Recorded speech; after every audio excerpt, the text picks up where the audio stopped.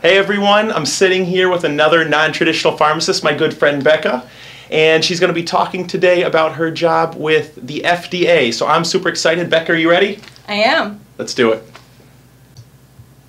Tell us more about this role at the FDA. So beginning in May of 2016, I will be a postdoctoral fellow at the FDA through a program called ORISE, which sponsors internships and fellowships through government organizations. And I'll be specializing in informatics and medication safety. Okay, walk us through the process of how you got to this role, to this FDA position. So I kind of started preparing for this way back when I was a sophomore in college. I started in an informatics lab. And so I've been doing informatics for about 5 years now. And I also had an interest in medication safety through an internship that I did at the US Pharmacopoeia. And so I had these two interests and I really wanted to pursue these interests, and I started looking at fellowships and at jobs. And one of my contacts from my lab position was actually at the FDA doing an ORISE fellowship, and she knew this fellowship position had opened up, and she reached out to me to see if I would be interested in it. And I was, and submitted my CV and talked to them over there, and we connected, and it all worked out. What are your long-term goals that this position is helping you to achieve? Really, my long-term goal is to find a position that really integrates both informatics and medication safety. So this fellowship is really a perfect launching pad for a position in informatics and medication safety because it combines both of my passions.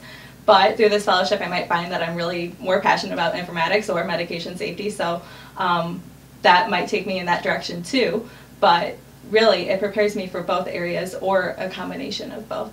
So I think that this really prepares me well for a future career in informatics and medication safety. So what information do you wish you had earlier in your pharmacy career? I really wish that I knew it was okay to be a non-traditional pharmacist. My P1 and P2 year, I kind of figured out that I didn't really like working with patients, and it was kind of scary because at my school they were really kind of pushing residency and maybe a little bit more patient interaction focused careers. And I was kind of freaked out because I didn't know anything about non-traditional careers.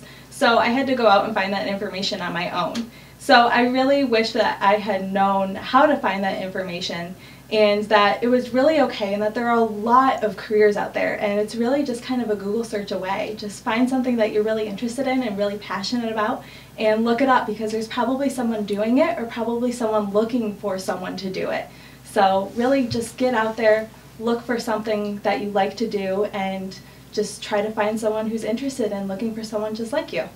So what 3 specific pieces of advice would you give someone if they were looking for a role like yours? First, I would say you really have to network. And it can just start as a small little bit of networking. If there was someone that you saw at a professional talk and you really liked what they had to say, or you thought their career was really interesting and you grabbed their business card, just send them an email. Or if you met someone at a career fair and you really liked their company, send them an email. And it just has to be a quick email communication, and maybe it can escalate to coffee or lunch later on. But I found something really helpful for networking is really just kind of pretending like they're friendships. It takes a lot of pressure off of you instead of trying to force conversation. Just pretend like you're trying to make a new friend, and it really goes a lot easier that way. Second, I would say try to get involved in some sort of organization, whether it's within pharmacy school or within a professional sort of manner, or even outside, like at the Humane Society or something like that. Just try to get involved in some manner.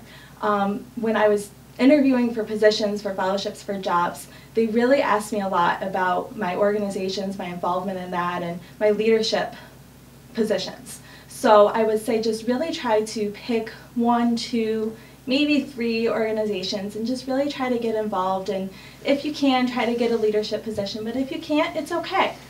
My third recommendation, especially if you're really interested in maybe industry or maybe an informatics position like mine, is try to do a little bit of research. So I got my research position actually a little bit more non-traditionally as well. I was interested in my microbiology class, and I just mass emailed all my professors, and one of them answered back, my current PI, and that's how I got into my lab, and I ended up just loving it. But you can also try to specifically pick out people that you're interested in working with as well and do it that way. But I would say research is definitely important to have on your resume if you're interested in going into industry or something that's a little more research focused. Thanks for watching. Please, please, please subscribe to our YouTube channel and to the emailing list on the nontraditionalpharmacist.com. We will not spam you. We promise we will not spam you. What we will do is provide you first access to our interviews and the exclusive content found on the nontraditionalpharmacist.com absolutely before anyone else has access to it, so you can start exploding your pharmacy network.